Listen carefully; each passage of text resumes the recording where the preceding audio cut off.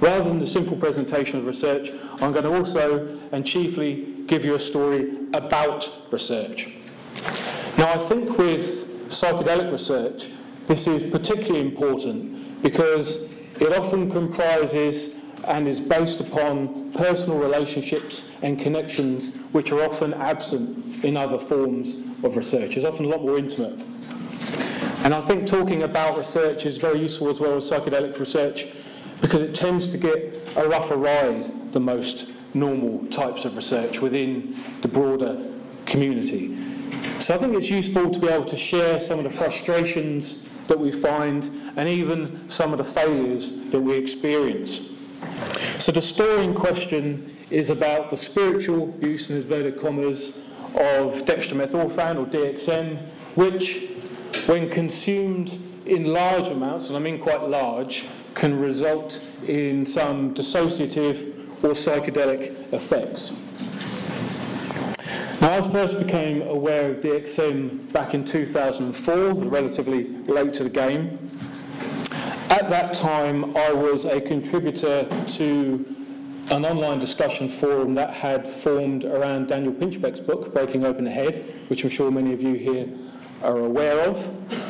Now, whatever your feelings about Pinchbeck's more recent prophetic turn in recent years, I mean, that first book was a pretty solid book, and there was lots of very smart people who were drawn around it.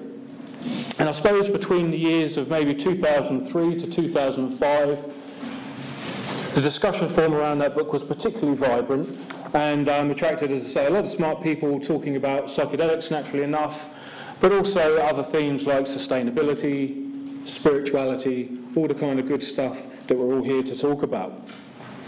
Now, one particular member of the community went by the moniker of Half Glass, and he both entertained and challenged us with his inner voyages using DXM. Now, his postings were both chaotic and random, but they were also fascinating in their quest for existential and spiritual meaning. And along with others on the community, I encouraged him to try and formalise his accounts in some way into a manuscript, which he did, and he self-published in a book called The DXM Explorer. Now, the book, carrying his real name of Dan Carpenter, was pretty rough. It was photocopied and spiral bound, and on the cover, which you can see onto the left-hand side of the screen here, it's got a photo of Dan.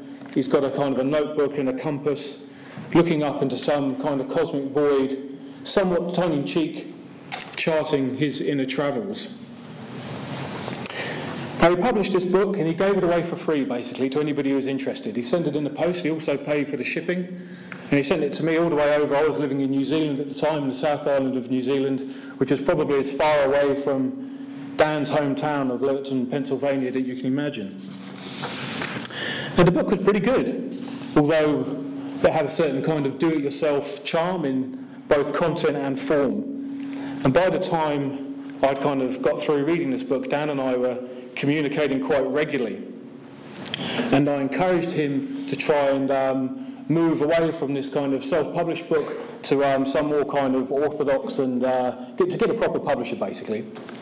And for the purposes of this talk here, I went back and looked through some of our emails at the time, which kind of give an almost seamless journey from Dan's self-published book through to the end product, which was published by Inner Traditions and retitled to echo, I suppose, the spirit of the McKenna brothers into this, what you see on the right-hand side of A Psychonaut's Guide to the Invisible Landscape, the topography of the psychedelic experience. The first email I saw was from July 2004. Now, you know, we were just knocking around on an internet discussion forum. Dan's cranked out this publication, you know, and I was going, oh yeah, just having a quick conversation with Rick Strassman. He's like, he's going to give me a blurb. He's going to give me the nod to his editor. And I think, it's fair enough. 6 months later, I get another email. Yeah, you know, the book's just sat over at Inner Traditions. It's doing all right. You know, bit of luck, fingers crossed. And then just 1 month more, I get this other email. These are all verbatim as they came through, and the book's been picked up Dan was delighted with his success, and I was delighted with it too. But sadly, before the publication of the book, Dan died, and he never got to see what the book looked like on the shelf. Now, after he died, obviously it was a great shock. And once I'd got through the shock of his passing, I felt some need to consolidate his work, I suppose, and to bring it in to the academic domain, as I was a doctoral student at the time. And I suppose to be transparent about motivations, it seemed like a pretty good idea for me to write something about the cultural use of DXM, because at the time no one else had done it, basically. If you looked around if you did a literature review back then, you would have seen these kind of things where we see about DXM in its medical use for pain relief and so on, or its abuse, but nothing about its cultural or spiritual use. And I achieved this goal via two venues back in 2007, the first of which was a sympathetic review of Dan's book in International Journal of Drug Policy, and the second was a research article, which the findings of which I'll outline in a second, in Journal of Alternative Spiritualities and New Age Studies. Unbeknown to me, I thought I was being reasonably ahead of the game on this. Unbeknown to me, someone else was thinking along similar lines and was writing an article which was published pretty much at the same time as mine, and that article was by Peter Addy, which you can see a reference for there. I believe Des, who we heard from yesterday with his stimulants talk, was also thinking about DXM whilst he was writing his doctoral thesis on DMT. I'm sure there are others. The point being is, I wasn't the only one having these thoughts. There are plenty of people. I was in there relatively early, though. So I read up these findings in this article towards a sacramental understanding of dextromethorphan. Now, in order to do this, I needed to plug the DXM findings into some kind of vaguely recognisable theoretical framework. Now, we all know here what entheogens are about, but I wanted to find a way of communicating these findings for people who had no psychedelic context, who maybe were a bit sceptical, which is why I decided to privilege the word sacrament in the title. Now, I'm a theologian by training, so in order to try and provide some definition around that, I turned first to the Protestant theologian and Christian existentialist Paul Tillich. Now, Paul Tillich, he described a sacrament as any object or event is sacramental in which the transcendent is perceived to be present. In a similar kind of fashion, John Macquarie, he's a systematic theologian, John Macquarie, when citing the Anglican Catechism, he describes a sacrament as an outward and physical sign of an inward and spiritual grace.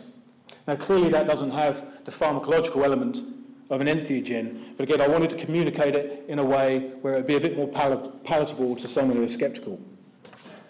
I then alluded to some kind of the nature of neo-shamanism, which, as you probably know, is a way of people experiencing traditional shamanic techniques of altered states of consciousness, but within largely contemporary and more diverse contexts. There's a ton of new writing around this kind of stuff, but I chose instead to go back to the source, I suppose, of Michael Harner's book, The Way of the Shaman, and he offers various examples of kind of transcultural neo-shamanic experiences, such as these, I suppose, the soul's separation from the body, visions of snakes and jaguars, demons and deities, distant cities, landscapes and persons, and divinatory experiences such as resolving crimes or sickness. I then had to talk a little bit about entheogens, of course, so I looked at the William Richards' paper, which is of entheogens and the study of mystical and archetypal experiences. And he says of those, they can be characterised by unity, transcendence of time and space, objectivity and reality, a sense of sacredness, deeply felt positive mood, and ineffability and paradoxicality.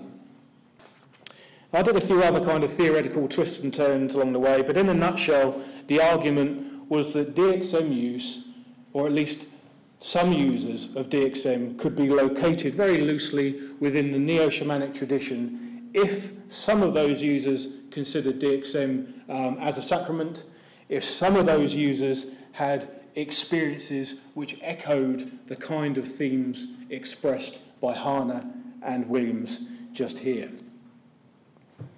And I did that by looking firstly at Dan's book, seeing the kind of experiences that he wrote about there, and I looked also at William White's online Dextromethorphan FAQ, which is a kind of been around for years, pretty much the first port of call for anyone doing research on DXM. I had a look too at 16 editions of the DXM zine, which is an online publication.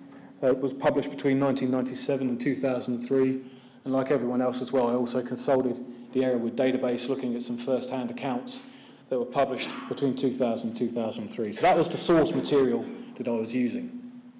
Now, not too many people know a lot about DXM, so it might be worth noting that it's a kind of an unlikely candidate, I suppose, for mystical experiences, considered as it is to be a rather juvenile or poor man's drug. On those rare occasions when it does hit the news headlines, we see things like, what have we got here? Kids overdosing on cold medicine to get high, or teenagers get high on cough pills, which are real headlines.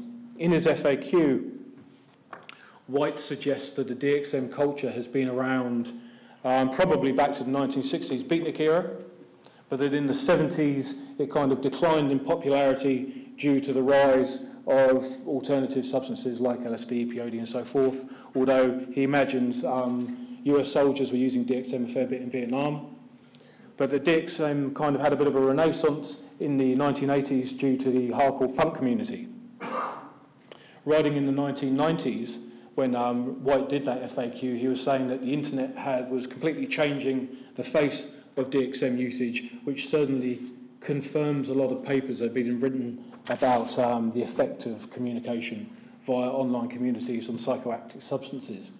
And indeed, this kind of internet online context proved to be a bit problematic for me later on when I was trying to articulate the nature of the community, I suppose, and we'll get to that a bit later on.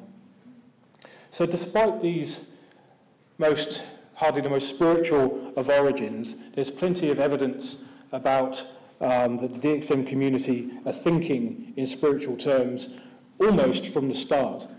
Now in the DXM FAQ, the DXM experience is categorized into 5 plateaus, which gives you an idea about the general experiences of DXM. The first and second lower plateaus are characterized by alertness and mild sensory deprivation and distortion, some very mild dissociative effects.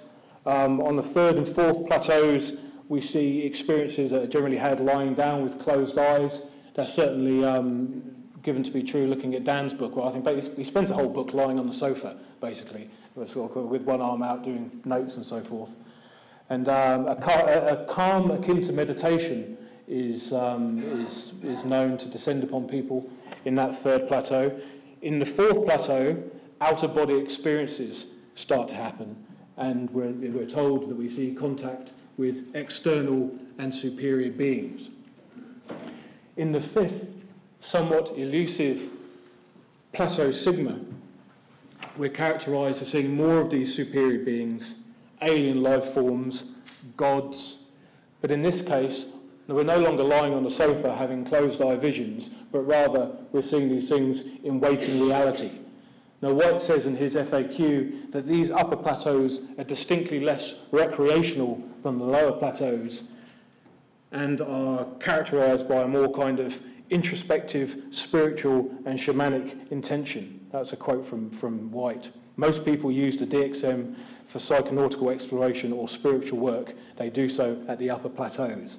Now, as I say, that FAQ is the first port of call for anybody looking into information on DXM. So pretty much straight away, we're seeing that some people at least, not saying the whole community, but that some people within that community are thinking about spiritual terms.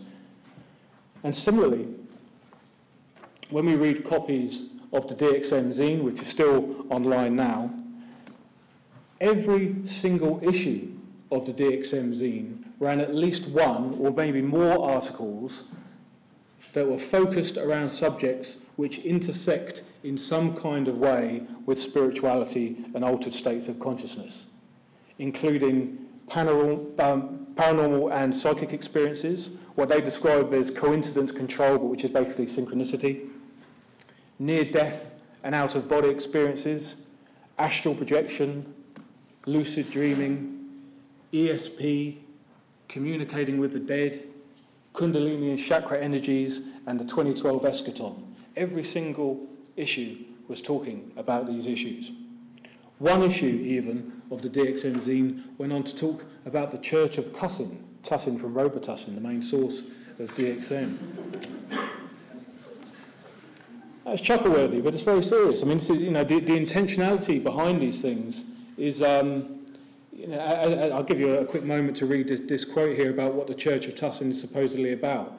The initial response is to chuckle, but when you see it within the context of the broader discussion that this quote comes from, you can see that people, they're pretty straight up about this. They're pretty straight up about it. And again, when you read the first-hand reports of DXM on Erowid, we read a similar story. Amongst various examples, the anonymous Matt writes, "I'm not particularly religious, but I felt God speaking to me and telling me that everything was all right." The Shadow, for example, writes that I felt as though I had a connection with God, one that I'd never had before. The anonymous Oki, I'm not sure if it's a he or she, but let's say it was a she. Oki writes simply that the account was called I Saw God. Now, if we then go and look at Carpenter's text and then try and compare that and map it on to William's characteristics of the entheogenic mystical experience, we see very similar things. Now, Carpenter states right from the start that my approach, quote, has always been absolutely spiritual. So we have a quick run through those characteristics of the mystical experience by Richards, the first of which was unity. Now, Carpenter states here, there are fabrics of groups of people, the known in the hive. The hive is like the hive mind, it's kind of collective consciousness. There is known in the hive is fabrics of awareness. There are families chatting. They're knitted together into a quilt. It's a good idea of unity. Williams talks about transcendence of time and space.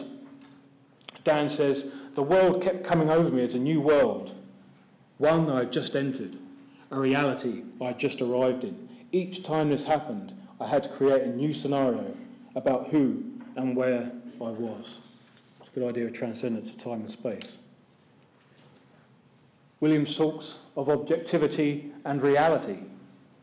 Dan says, all the crazy comings and goings were self-regulated by the parts themselves, like a host of hardened ER doctors in action after a bus crash. The psychedelic had held a door open onto the one me, allowing another me to see in. Different idea of objectivity and reality. Williams talks about that sense of sacredness. Dan says, beliefs in the solid state yet spiritual realms, one can be witness these in the closed-eye DXM trance. Again, the sense of sacredness. Williams talked about that deeply held sense of positive mood. This is one of my favourite quotes from the book that Dan comes up with. Gives a kind of good understanding of how tongue-in-cheek he was. He says, I found myself drifting over a scene of unmistakable Buddhist monks. I could smell incense. There was a high seat of honour, and I understood it was for me. The monks were saying, he's made it. This is Dan's day. Peace be upon him. Suddenly, something went wrong, like a chair broke or something. Then one young man approached me, smiling, and I understood that the broken chair had been a cosmic joke of some kind, like a hazing. The young man said to me, this is the first enlightenment, and we both began to laugh heartily. Finally, Williams talks about ineffability and paradoxicality. And Dan says simply, I've witnessed the seat of dreaming. He had a nice turn of phrase. He made a living, decorating houses and so forth, so it wasn't as if he was kind of well trained in this, but he had a lovely turn of phrase. So I invite you, I suppose, to have a read of the full-length paper, to look at a lengthier presentation of the kind of theoretical framework that I used, many of the evidence which I've only just really skirted over here, and to see a lot of the extra references. But it was certainly clear when writing that paper and putting it together, that some users, again, not all, some users consider DXM to have a sacramental nature.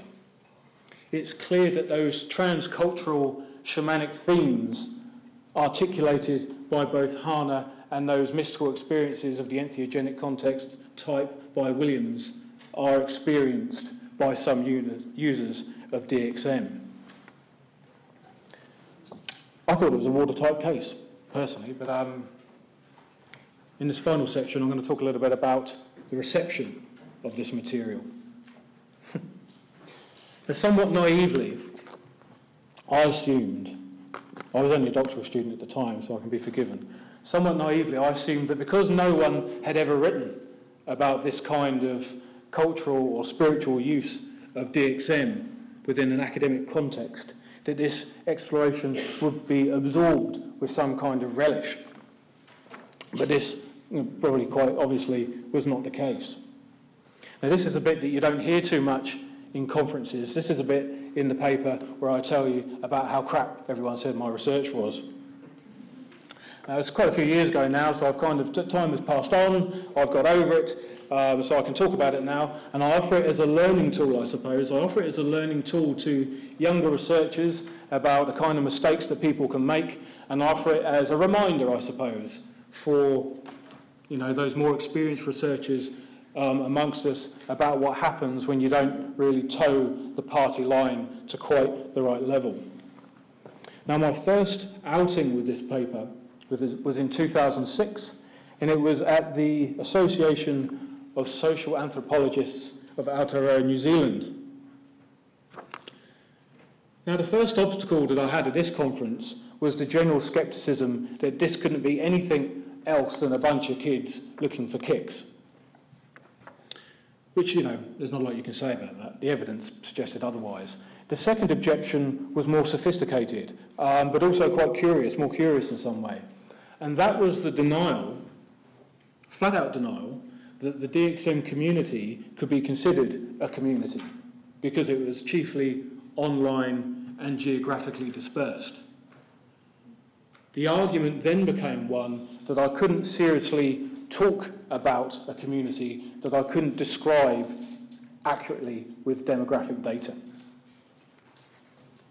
Now, I hope 4 years down the line, with the explosion of both the practice of social media and also the academic study of social media and online communities, that such an objection wouldn't be quite so vocal today. Certainly when I speak to students these days, they're quite puzzled as to how anybody could deny the reality of a community that didn't meet in person all the time, or that you couldn't describe demographically. I'm sure many of you here are involved in online communities with people that you've never met, but have a great sense of meaning and value in those relationships that you've created, sometimes over the years. I know I certainly have.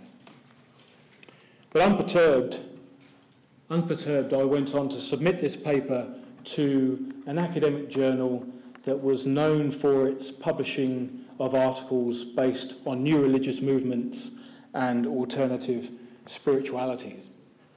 Again, I ran into problems.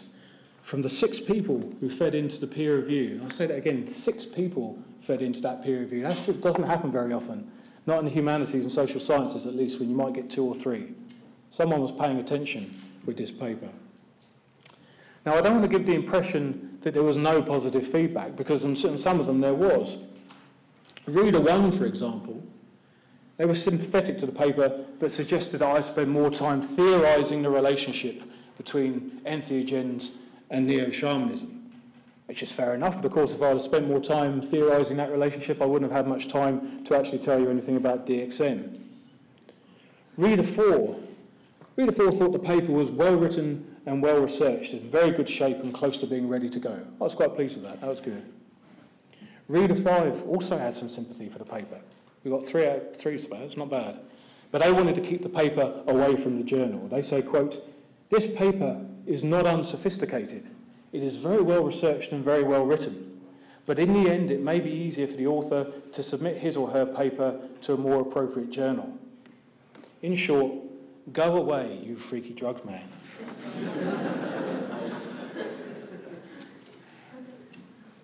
However, and this is when it started turning around a bit, Reader 2 asks if there is indeed any significance to the discussion in the paper criticising the apologetic sense that he or she perceived, speculating that I'm a member of the DXM community who's somehow trying to make way for some kind of, some apologetic for the community.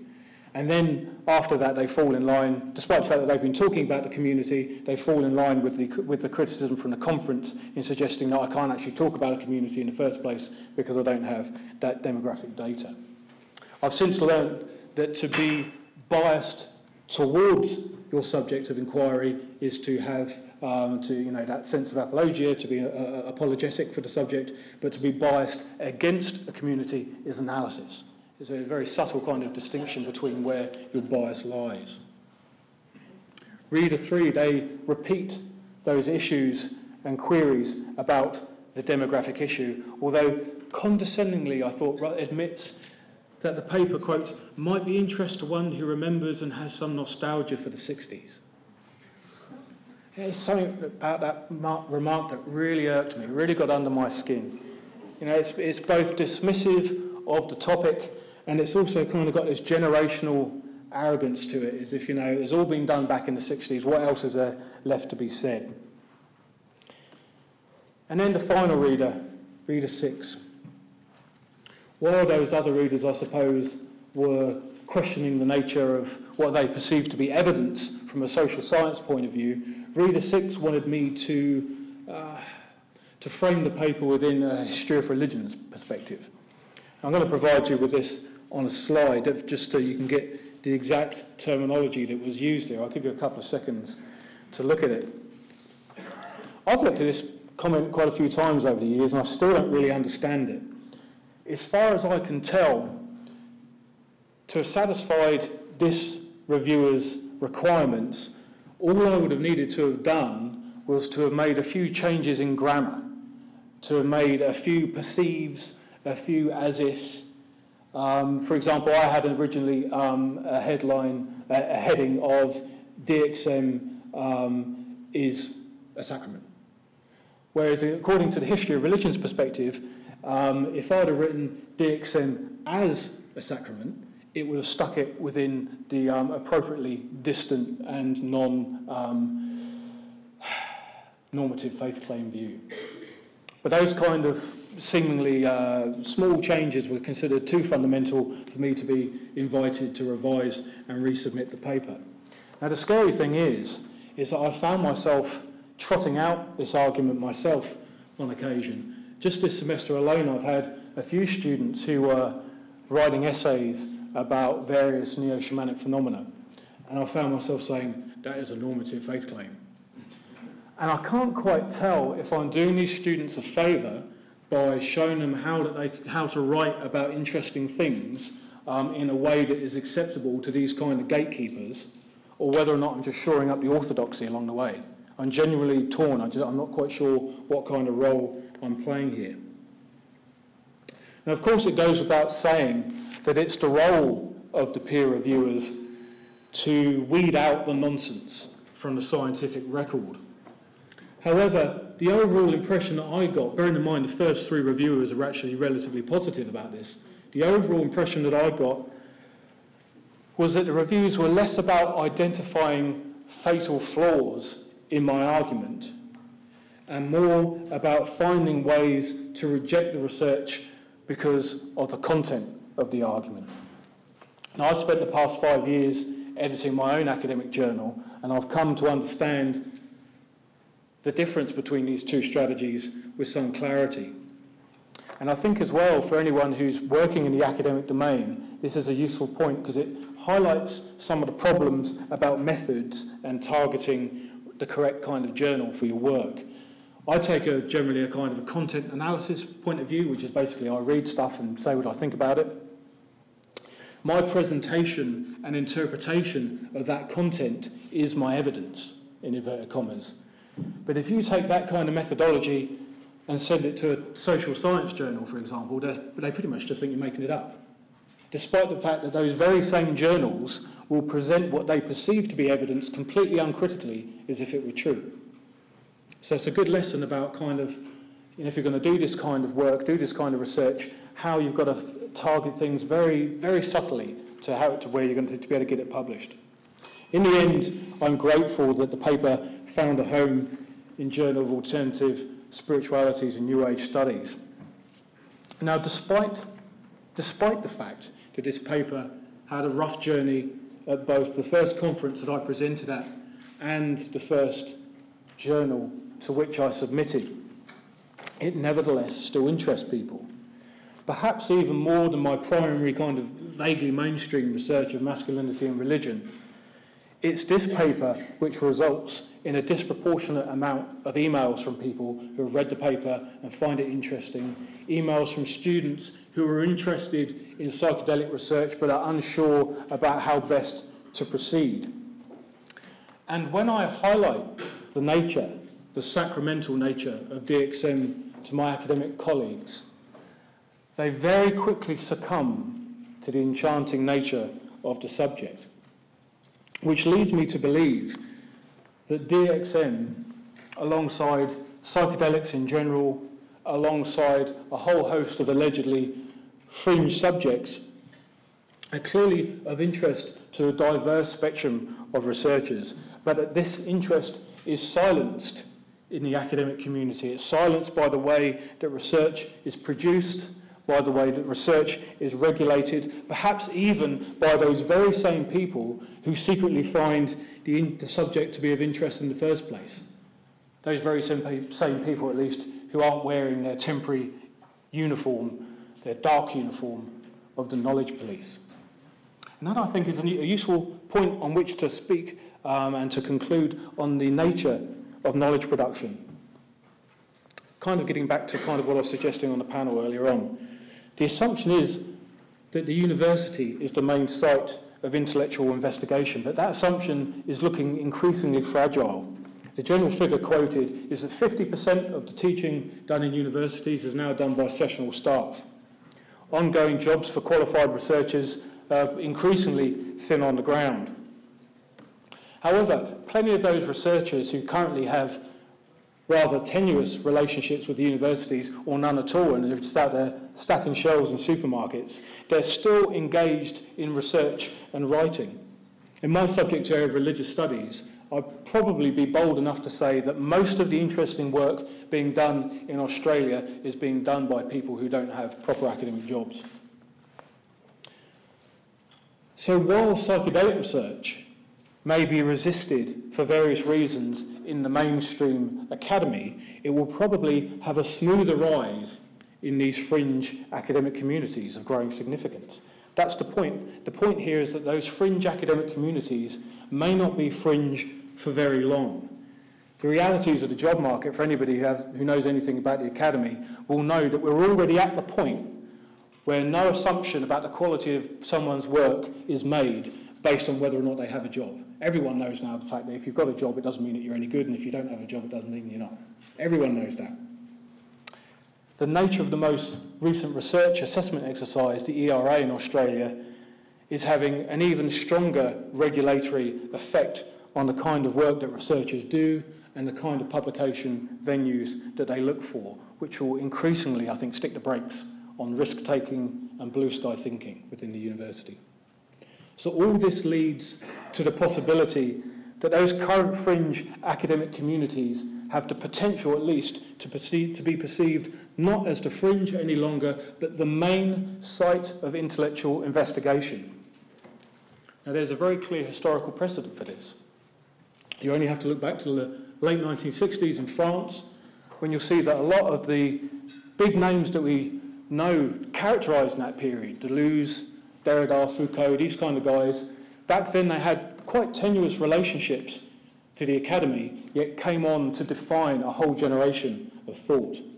So I leave, I suppose, with what can only be a call for arms, I suppose, for the psychedelic community to align itself with other allegedly fringe research communities to breathe some life into this increasingly dull intellectual tradition in Australia. And with that, I'll leave you. Thank you.